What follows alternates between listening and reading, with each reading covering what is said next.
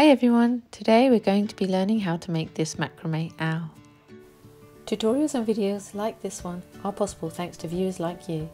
An easy way to help support my channel is to like, share and subscribe. You can also check out my handmade macrame products on my shop at craftedbykeri.com. The final way to support is directly to this channel by becoming a subscribed member to craftedbykeri.com. I've detailed below how much rope you need, some wooden rings and some beads. Step 1. We're going to attach all 8 cords to the wooden ring using a lark's head knot. Find the center of your cord. Use this to thread through the wooden ring to create your lark's head knot. Thread the loop through the ring from front to back. Pull down the cord at the back and enlarge the loop so that you can pull the front cords all the way through. What we're going to do different here is we're going to trap the short cords against the wooden ring, and we're going to do the lark's head knot around it. So you're still pulling through the front cords, but do that with the short cords sandwiched in between.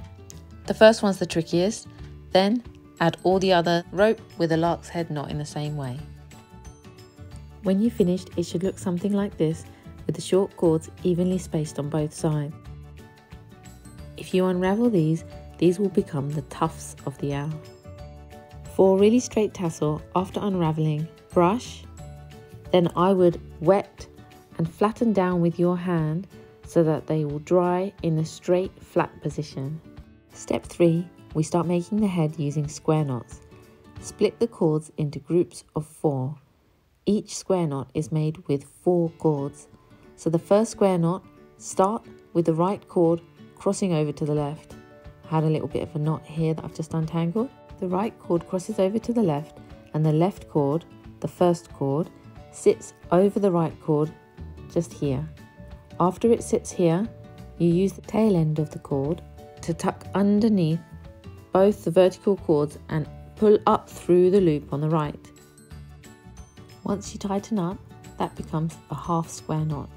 You complete a square knot by doing the same on the opposite side. So you start with the left cord crossing over to the right, then the right cord sits on top of the tail end of the left cord just here. Then the same cord tucks under both of the vertical cords and the loop on the left. Tighten up and that's 1 square knot. Now we're going to repeat another 3 square knots.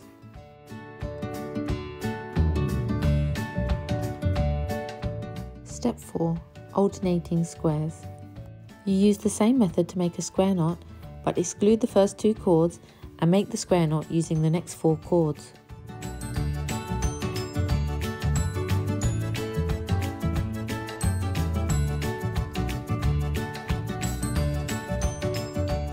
If you tighten up too quickly or too hard, the middle cords might get twisted or bunch up. Just tug down on the middle to remove any slack, and this will keep your square knots really neat, especially as you're alternating. Now add another 2 square knots so that you can complete this row of 3 square knots.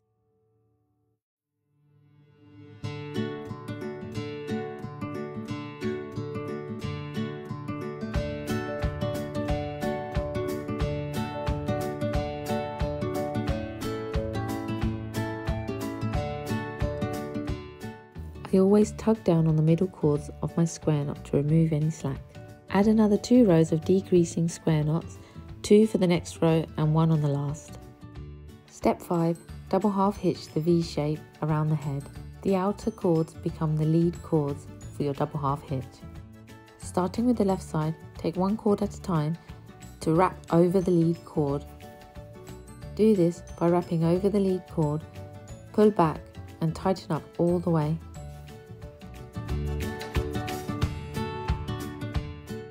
Doing this twice completes this knot as a double half hitch knot.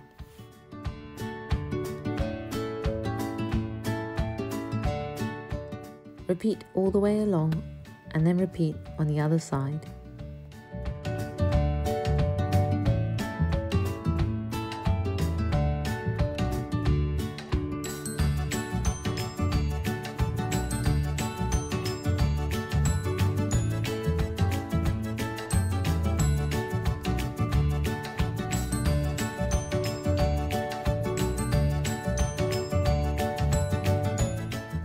Step 6. Connect the V shape.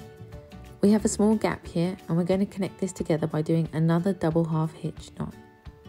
Pick either side to become your lead cord, it doesn't matter which one. Step 7. We create a square knot that will fall just between the eyes of the owl, not using the middle 4 cords. Step 8. Attach the eye wooden rings. The knot we use is a lark's head knot, but it looks a little bit different from the one we did at the beginning.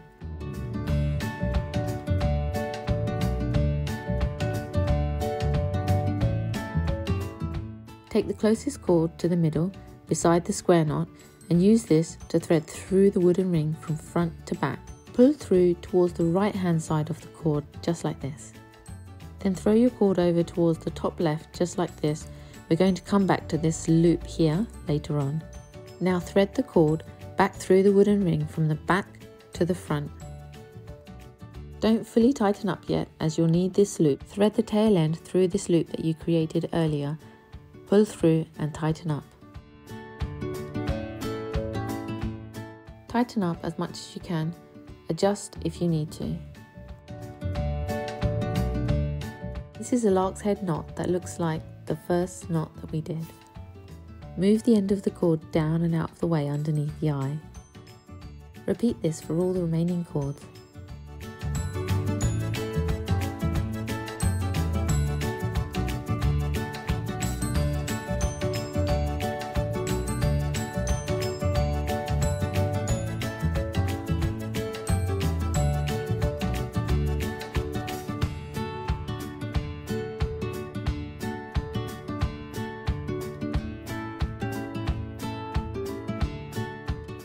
Remember when you pull through to pull through towards the right, not to the left.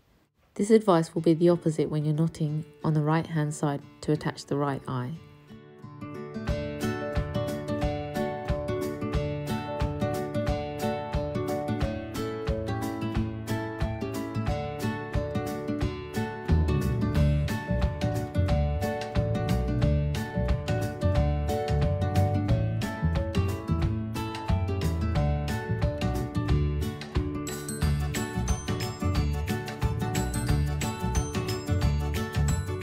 Step 9. Add bead eyes. Choose the cord to thread through the beads that makes them sit just in the middle of the eye. For me, this was the 3rd cord along. I find just twisting the cord in the direction that it's wrapped helps to thread through the bead. Do this with both eyes and just sit them in the right place.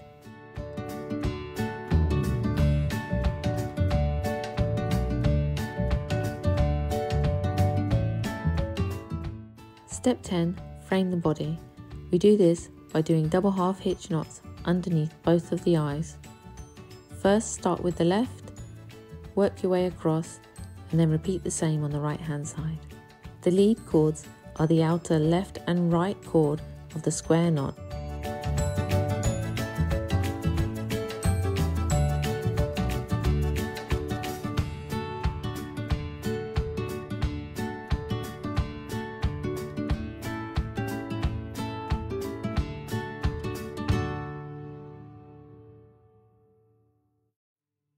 Step 11.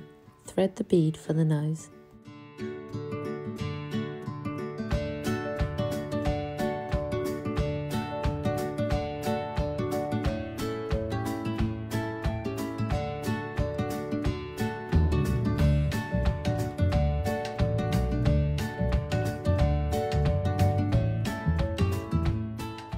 Step 12. The body. We do this using alternating squares. Leave the first 2 cords and make a square knot with the next 4.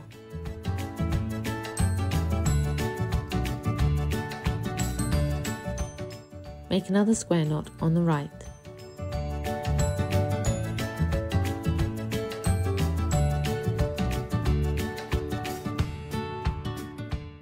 Your first row has 3 square knots. Make 2 more squares on the next row, alternating your cords. Step 13. Your first set of wings. We do this using a lark's head knot again, as we did with attaching the eye. Create a loop to the size of the desired wing. Using the same cord, wrap this under the second cord, pull up through the loop.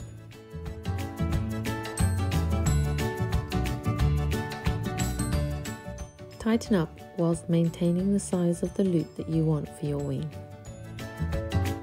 Keeping that in place, you pull the cord downwards. This vertical cord becomes the loop that you're going to use after you tuck the tail end under and back through.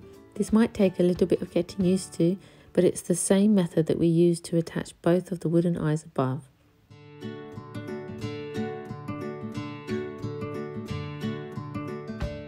Now you can see this is a lark's head knot.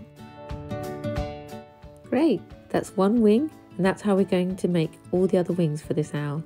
Step 14, square knot underneath the wing. This will complete your second row of square knots of the body. In total, it will be 4 square knots in a row.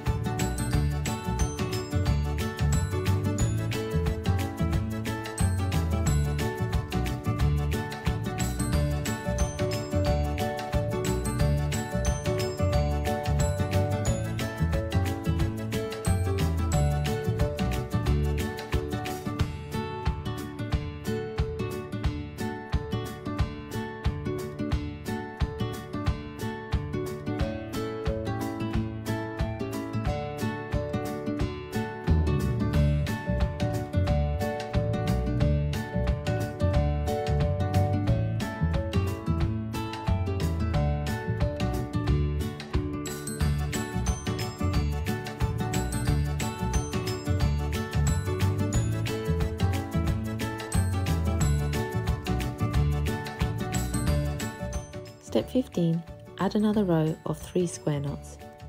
Step 16, add another pair of wings. Use the same method as before, using a lark's head knot to attach your wings.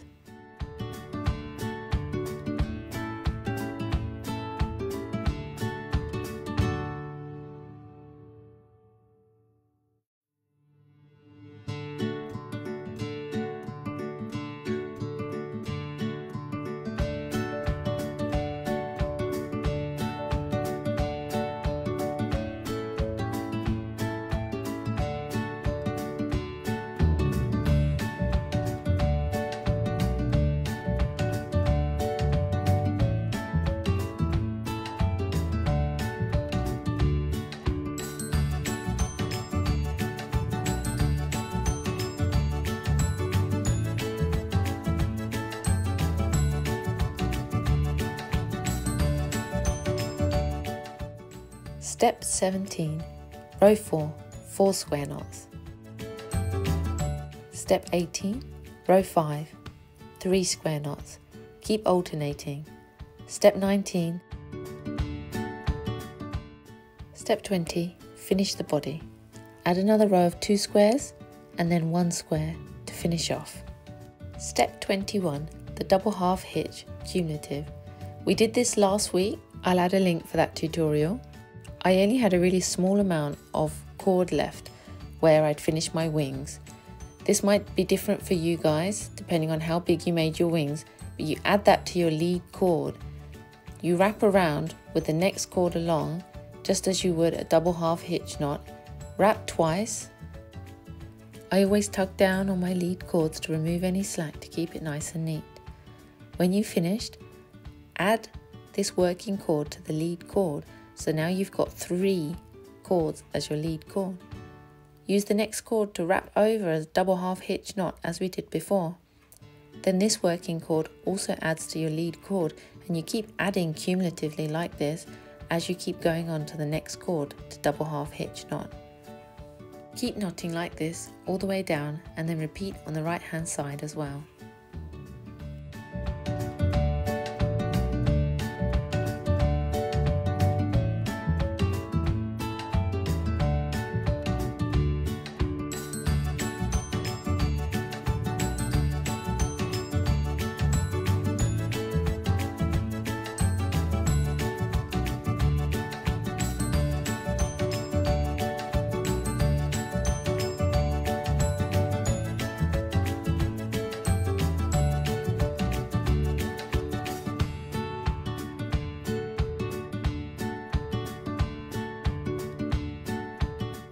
Step 22. You want to perch your owl on something.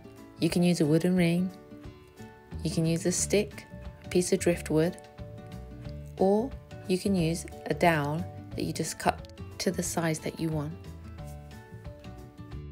Lift one cord over your stick, then tuck it under and pull through to the left hand side. Sling it over to the right, pull it under and thread it back up through the loop that you've created when you pulled it over to the right. This is the same as we've been doing in all the other parts of this where we attach the wings and the eye. It's using the lark's head knot.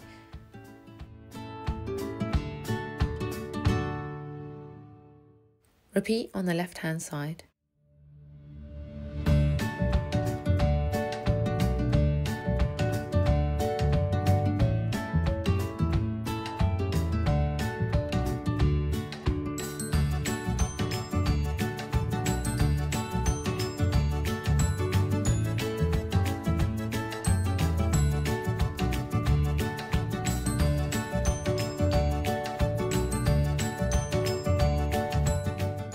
Secure the feet with a little knot underneath the stick. Remove any slack by tugging down and then just tie a dead knot, a simple knot, or a double half hitch.